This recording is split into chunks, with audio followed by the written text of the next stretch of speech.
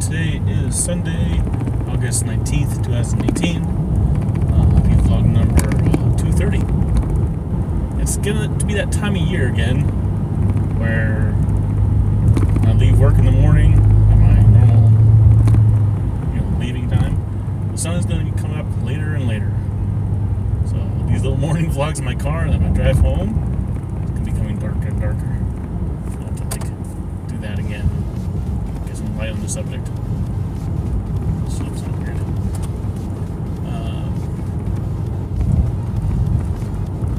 I saw Mile 22 the other day. I meant to do a quick review, but I'll do a short little review here. There's been a few days since I've watched it, so my memory's a little hazy. So, Mile 22 stars Mark Wahlberg, and I cannot pronounce his name. I can't remember his name for the life of me. But the main guy from the Raid series. If you watched the Raid 2, you know what I'm talking about. He's the main guy, and he's a badass. He's an awesome martial artist, and this is, as far as my knowledge goes, his Western movie debut, Hollywood debut, kind of. It has a couple other actors in it. Apparently, this is a woman from The Walking Dead. I don't know her name, and it has a couple other side characters, but one of the side characters is played by Ronda Rousey. It's interesting. So she's getting more and more into movies. I think the first movie that she was in was one of the Expendables movies. So Mile 22, it's based around this special team that they pretty much do the impossible. It's not like Mission Impossible type thing, no. But they're very covert. Pretty much whatever they do, the government denies them. In fact, one sequence in the movie, I guess they do this before all their ops, is that they sign away their citizenship. I guess they get it back if they're successful, but I guess if they're caught or killed, the government can deny their existence, I'm assuming. But the whole thing with this movie, the premise, is that this guy who plays in the Raid, he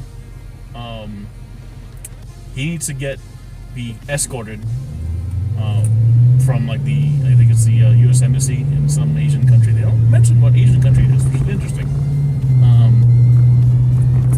I think they did that to kind of, I think they mentioned the city, but they didn't mention the country.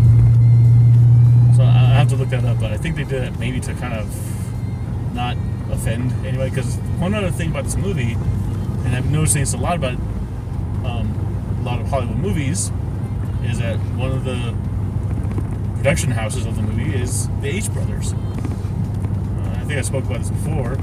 The H Brothers, they're a big Chinese movie company, and there's a lot of crossover right now between China and America when it comes to big budget Hollywood movies.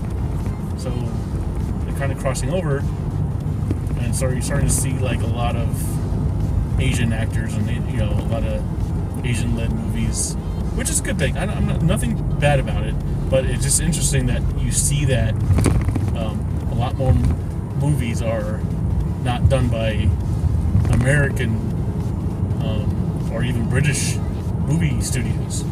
They're done, in lot or in part by Chinese movie studios. I wonder if they're the same, if one of these Chinese movie studios did this, was it Filthy Rich Asians movie? But that movie just looks racist as hell. Anyway, I got distracted. So he has to be escorted out of the city because he knows something, but he's supposedly an agent that this country wants because he knows something, and apparently if he lets his knowledge out, it might bring down that government, which they never really explained in this movie. No real spoilers. I mean, who cares about the spoilers? No one's really gonna see this movie anyways. They never really explain this in the movie. Okay, yeah, if he leaves the secret out, how's a government gonna know? How's a government gonna fall? But because basically the secret is there was something that happened that led to this radioactive powder that it's like a uranium type of powder. I forget. They call it cesium. A lot of it went missing, and they recovered a lot of it, but there's a lot of it that's gone. But this guy knows where it is. I mean, he's like, they're trusting him that he knows where it is, and they put, you know, a big old lie detector on it and stuff. And he put the knowledge of where they are on a hard drive, and the hard drive is especially encoded. And they're all like, oh, the hard drive, you know, the encoding on it is gonna wipe the drive in like 8 hours. We have to get him out. You know, he's holding them hostage to this data so they can get him out of the town, get on a plane, and give him asylum to America. That's the whole premise of the movie. So of course this elite team has to, you know, get him out. And all the while in the movie, you also see this woman and a couple of soldiers on like a Russian plane, and the plane is like a spy plane that has a big radar dish on top, and you can see they're kind of like working on something. I'm not gonna mention, you know, what it is, but and you're never really given a direct hint, you know, for the majority of the movie what exactly they're doing and why. You kind of get a little bit, it's like, okay, they're up to something. But they're very, very far in the background until the very end of the movie. I will say, though, Mark Wahlberg, I like him as an actor. He's a pretty cool actor. He plays some goofy roles sometimes. I loved him in... He's good in, like, comedy movies, because he's a very kind of loud Boston guy. You know, I loved him in Ted. I loved him in The Other Guys. But whenever he's in like a serious movie, there's I guess a couple of movies where he can be serious. But in this one, you can tell he's supposed to be a very serious character, but yet he has eccentricities. Like he's supposed to. They tell you like right away in total, you know, exhibition heavy like intro that, you know, he's extremely intelligent. You know, he has this, like, ever since birth, like, you know, he's kind of like a super mind, you know, and you know, but yet he has another issue with his mind where he has this like rage factor, like can, you know, lose his focus, and the way he gets his focus back is with pain. So when he does the movie, he has a rubber band around his hand, he snaps it, and he snaps it on his wrist, he gets a little bit of pain, gets him back. So I guess he's supposed to be eccentric, but in the movie he's eccentric to the point of comedic, where he looks like he's Mark Wahlberg playing a character of Mark Wahlberg. You know what I mean? So you're a dog, right? What's that like? That's cool. So how's your mother, okay? And that's the type of character he's playing. He's playing an Andy Samberg, Mark Wahlberg, but he's Mark Wahlberg. So it kind of throws you off, you know. And that's just, I mean, that's the you know, parts where he has dialogue and he's acting and he's supposed to be talking. That's fun. It kind of throws you off, but it's okay.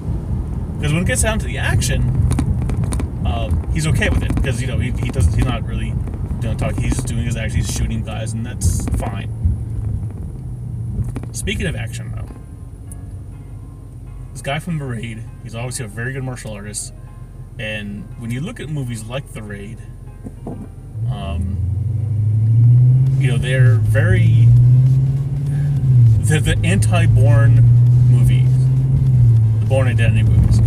Because remember the Bourne Identity movies, those were all shaky cam all the time, all, you know, cutting around where your action is, and just kind of like, you know,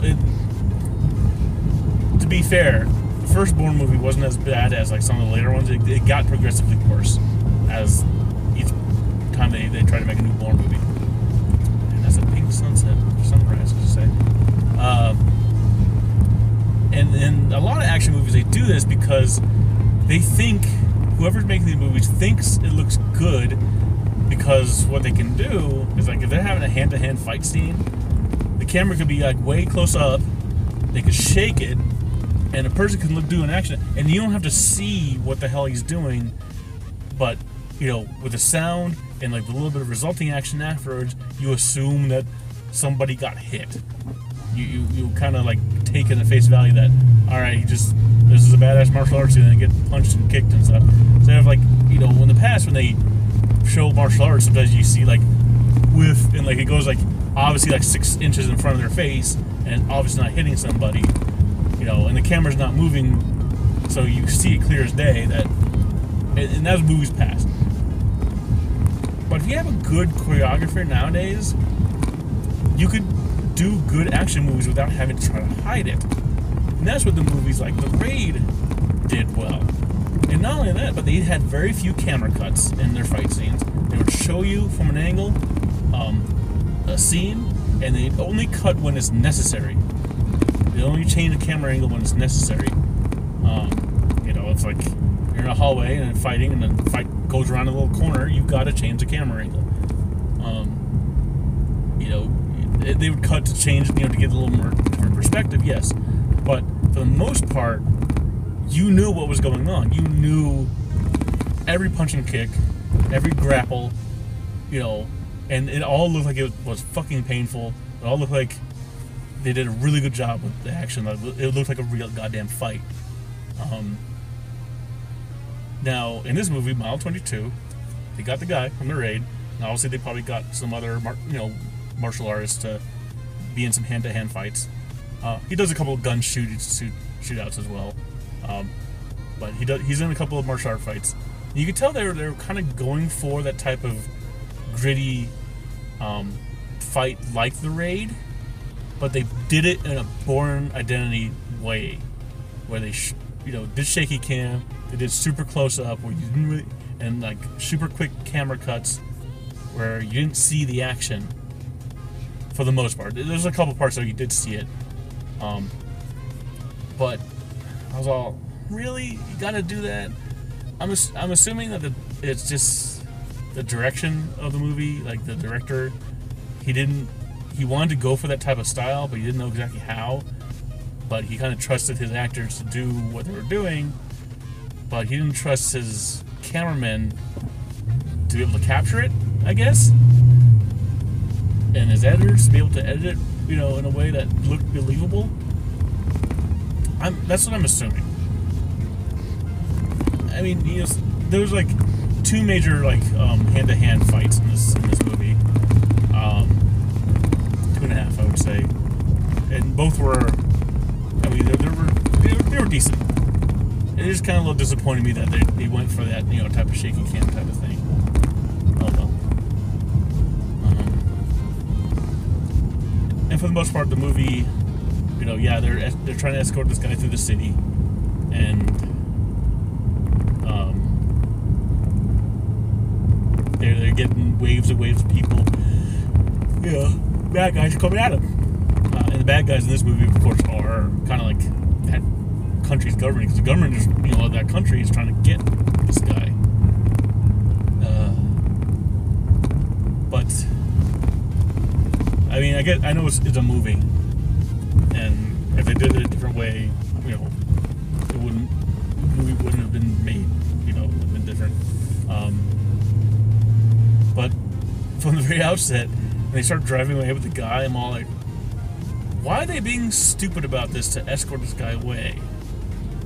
Because they put him in a car, in a big SUV, plain as day, and they drive away, and, like, you know, have one car up front and one car in the back, and, you know, just 2 cars.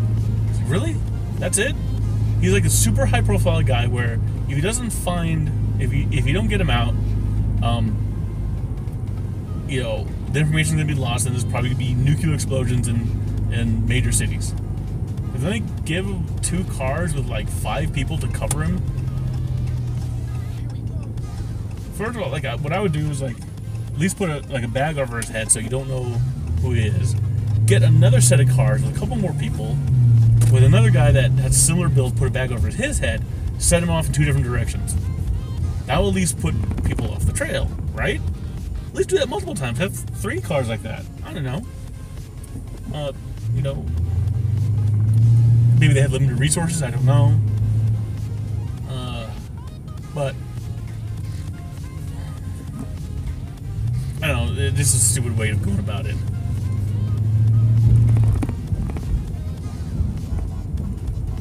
Other than that, it was okay movie. Definitely not the greatest movie. I'm not going to be buying it on Blu-ray, that's for sure. But it was enjoyable. It's a popcorn flick. Again, Mark Wahlberg it's a weird role for him. I mean, not weird role. It's just the way he played it was weird. And some of the other characters, there's a female character who's, I guess, you know, she works on a team. And she's obviously very close with, you know, Mark Wahlberg's character. You know, in terms of not that close, like romantic, but they've worked together for a long time. They know each other. So when they have conversations, they don't really give like the exposition of what they're talking about, but you can tell it's like, okay, yeah, this woman, she's a mother, and she, you know, her job, she can't be home, and she misses her daughter and stuff. But like the way they like talk about it, they talk about it in a very like this is not a normal human conversation that they're having. Like people don't talk like this. You know what I mean? It was very weird. Like there's one conversation in particular I'm all like, the fuck are they talking about? Because like Mark Wahlberg and the woman, like she just got off the phone with like, I guess her ex-husband, because her ex-husband has a new wife and stuff, and they're like video chatting. And like after she got off the call with him, she was like pissed off, and Mark Wahlberg was talking to her, and the way they were talking, I wish I could remember some of the dialogue, but that was all. It was so fucking weird. You go see this movie and you see this scene, you'll know what I'm talking about. It was so fucking weird. It just didn't seem human as a realistic conversation that people have. So maybe I could really explain it. Anyway, again, decent movie. Go see it if you want. Wait for the dollar theater, actually. Wait for Redbox. Wait for Netflix. I don't care. But that's all you really need to know. That's about it for today. I will talk to y'all later. Everybody have a good day. I love you.